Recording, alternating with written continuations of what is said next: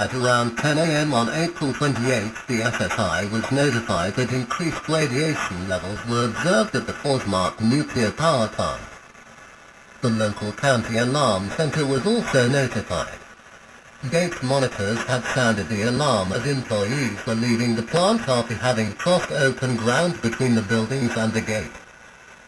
Although no abnormal radiation levels were observed inside the reactor buildings or from the stacks, a plant alert was declared, resulting in the evacuation of all personnel not required for the immediate operation of the plant.